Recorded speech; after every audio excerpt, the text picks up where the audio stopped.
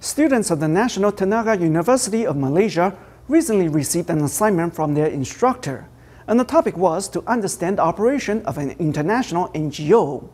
Through a friend, they decided to learn about the Tzu Chi Foundation.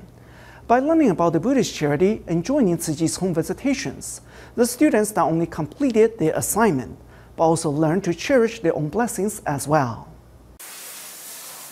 This visit to needy families is a bit different, as 7 students from the National Tenaga University have also tagged along.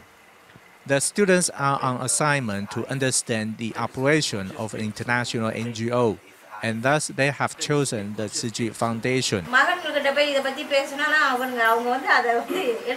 Seeing the Indian students in the volunteers' vest, this Tzu Chi aid recipient Mani Mutu treats them as Tzu Chi volunteers and expresses her worry in Tamil. Last time when operate his eyes, he lost some memory.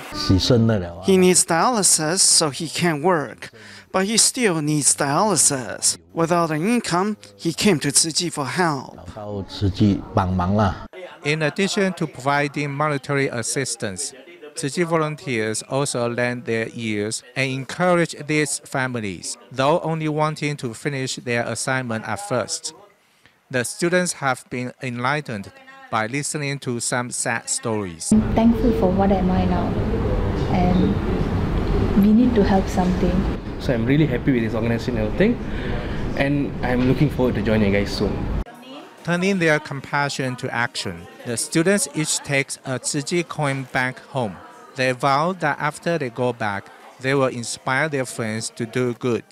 Instead of being just a bystander, now they are taking action as well.